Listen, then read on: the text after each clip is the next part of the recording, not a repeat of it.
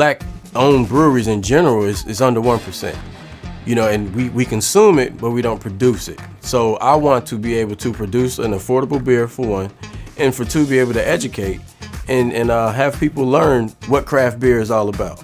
I get requests all the time. Hey, why don't you make this? Why don't you make that? And I'm like, yeah, it's not that easy. And even if I do that, you gotta wait like a month to get it, at least. So it's like, oh, you get to drink and do this, and it's like, no, it's more than that. It's a lot more than that. Like I'm checking levels every day. Like before you guys came, I had to check my my OG gravity.